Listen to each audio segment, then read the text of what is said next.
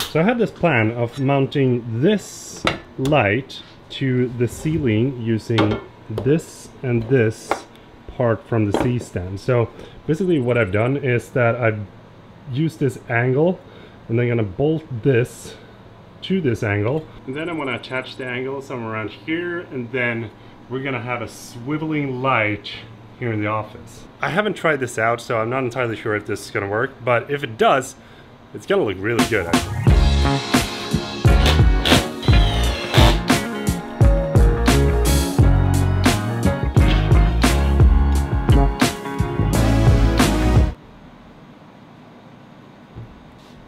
Didn't exactly work as I thought it would, so we're gonna have to do some adjustments.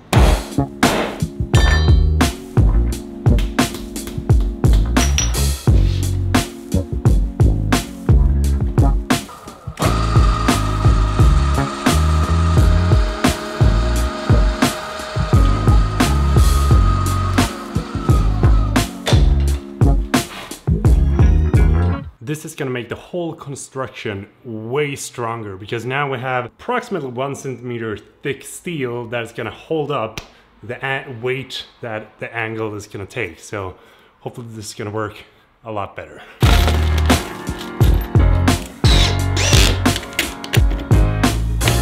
This feels way more sturdy than before. I mean, it can basically hold my body weight like this, so that has to work. Hey, look at that, it worked.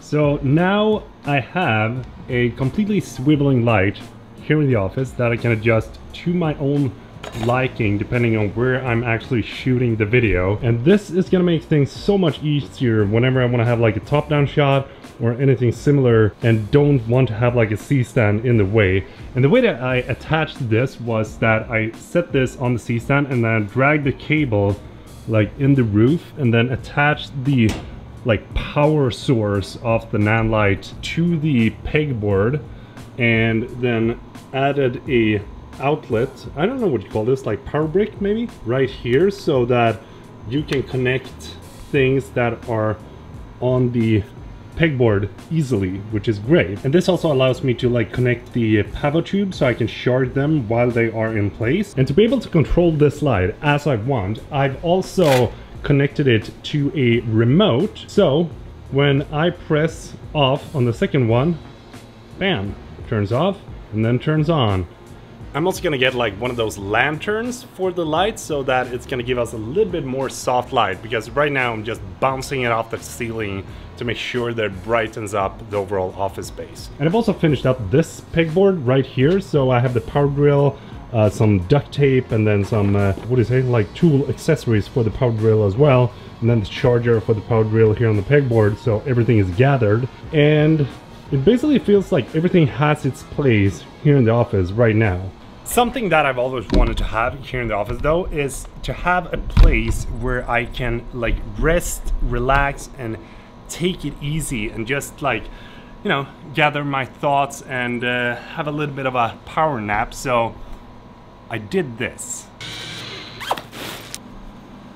I now have a hammock right here in the office that doesn't take up any space at all. I really need to get a softbox for this light because it is really harsh, but it'll have to do. So one of the reasons why I have been doing so much DIY stuff here in the office and trying to optimize the space is because I actually thought about moving and trying to find a different studio instead of staying in this one.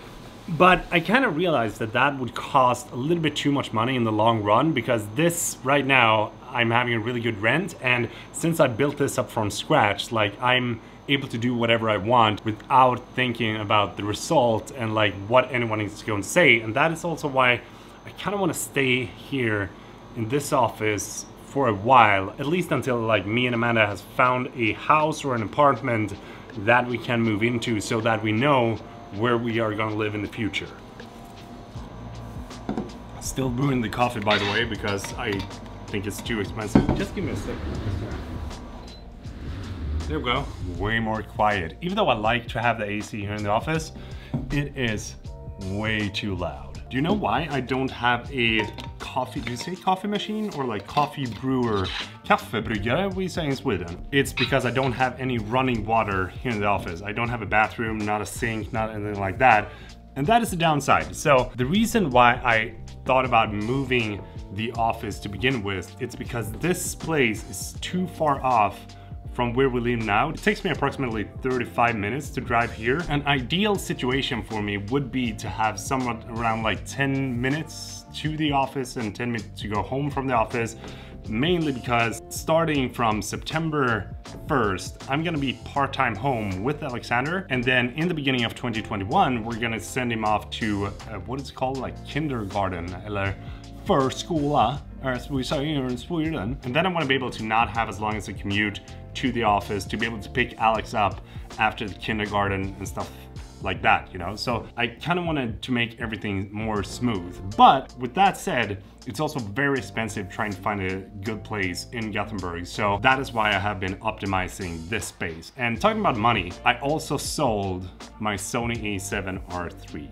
Let me tell you why. It was not because it's a bad camera in any way, and it's not because the Sony a7 III is better, but I couldn't justify having the a7R III in my kit anymore because I'm mainly shooting videos and not taking photos. I still love the look that camera produces when you're taking photos because it's totally unbeatable by the a7 III. But then again, the files are huge when you're shooting uncompressed RAW. I think like each photo is like 82 megabytes. Both cameras are really good and I would love to have them both in my kit. But since I pre-ordered the a7S III, I couldn't justify having all three cameras in my kit. Like there's no way I'm gonna be able to use like 3 cameras on a daily basis. Like 2 cameras tops, 3 cameras, that's just like way overkill. So I thought it would be better to like send it off someone that has, you know, better need for it and maybe gonna use it for a couple of years down the line, and I can take the step up and like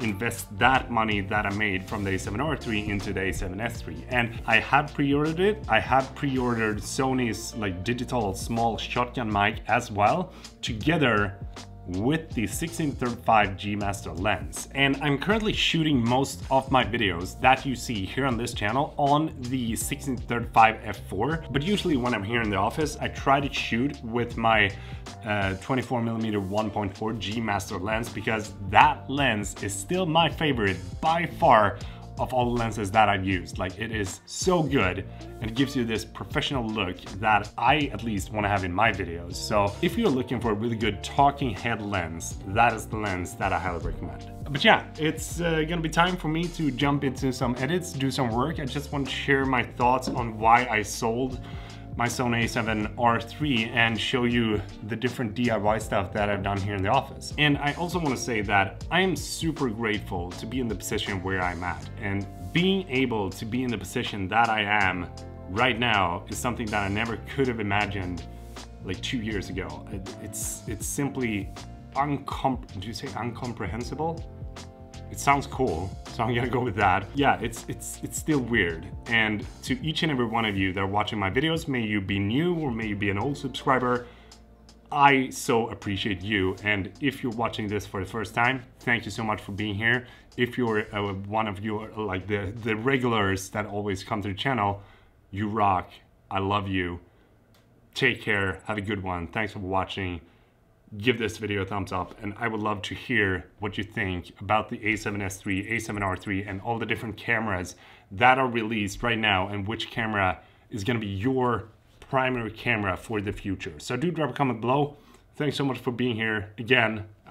How many times have I said that? I don't know. I'm just gonna take my coffee and go to the hammock. Old man Peter coming down. Oh. Here we go.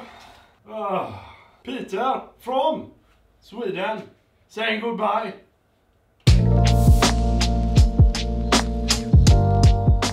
Also, if you're watching this right now, do drop a comment below if you would like to have like a detailed studio tour, because there's been a lot of things happening since I made the last studio tour. So yeah. Anyway, take care, have a good one. See ya.